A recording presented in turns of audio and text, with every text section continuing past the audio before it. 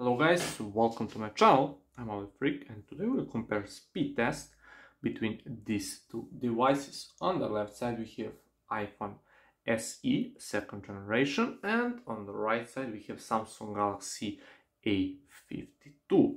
I will both quickly boot up at the same time. 3, 2, 1, go, and we will see which of these two devices is quicker. Boot up. And also guys, if you're new to the channel, subscribe will be really amazing.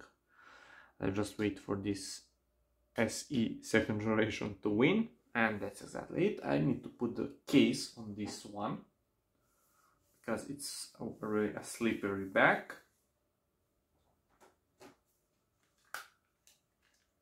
And here is this A52.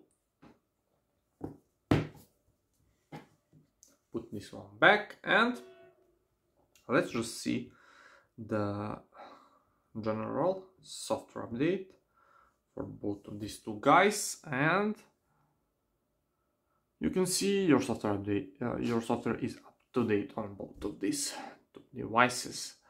I will show you right now that everything is closed in the background, and we can just start right now with phone dialer. SE much quicker.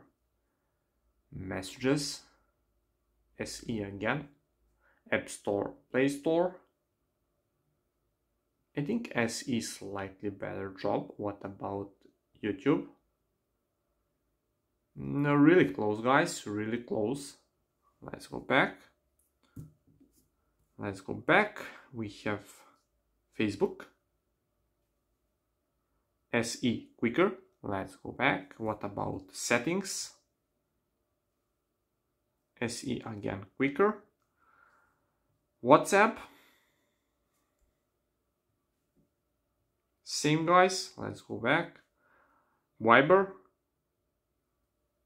Quicker on SE, and there is this A52. Instagram. A52 this time. Wish.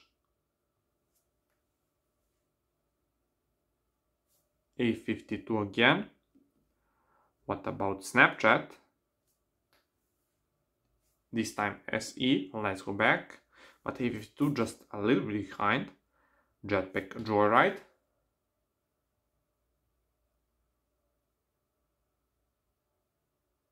SE a little bit quicker. It's not a big deal.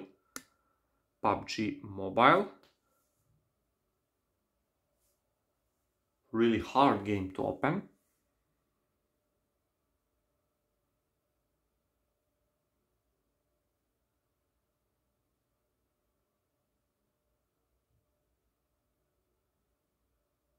And you can see SE much quicker guys.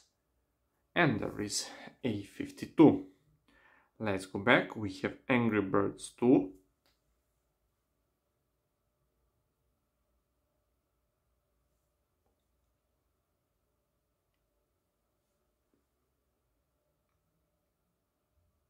SE again, slightly faster. It's not a big deal. Let's go back. What about Subway Surfers?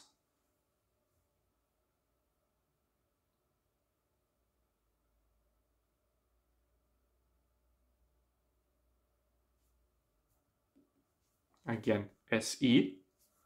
We have Temple Run 2.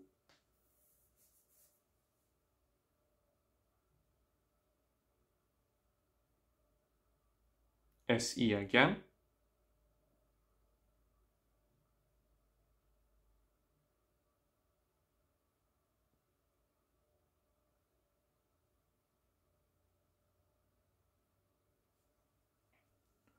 Let's go back. We have Among Us.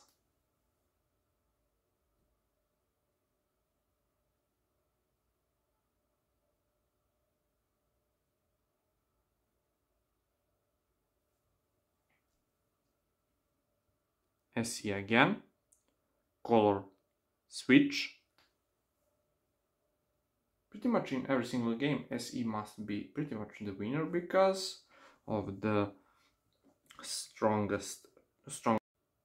So let's open this 3D Mark Y Live test, where we'll find out which of these two devices is better in terms of graphic performance, and I will just set this connection right now.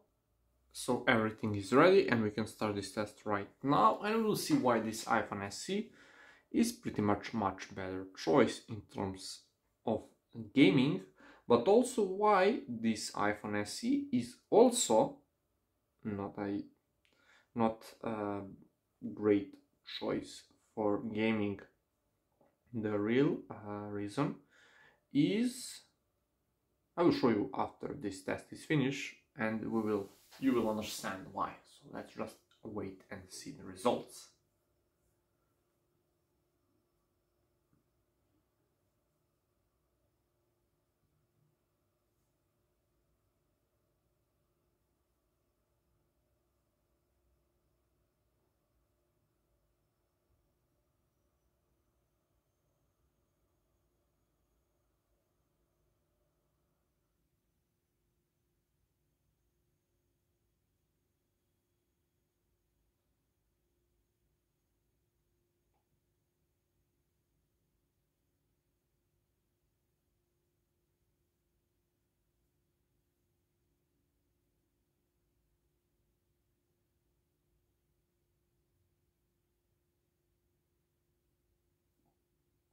So guys, here are the results for this A52 and also for this iPhone SE second generation. So you can see 42 frames per second on average compared to 6.2 frames per second on average.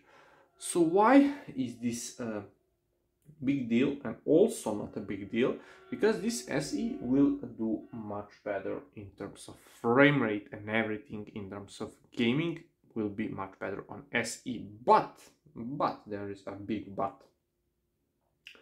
Because of the smaller device, this iPhone SE will really heat much faster than this A52, and because of that the display will be really dimmed, and with that dimmed display you cannot see the game clearly, and then there is no point, because you can have a great frame rate, but if you want to have that same frame rate for the whole game, device will be just heat up, and then just display will be dim.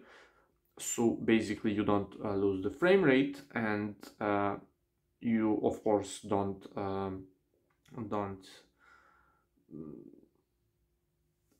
the point is, you asking me why the display will be dimmed. Just because the device is so hot, the only normal thing is to set brightness lower, and so the CPU can be cooled down a little bit. That's the point for iPhone. They don't want you to lose frame rate.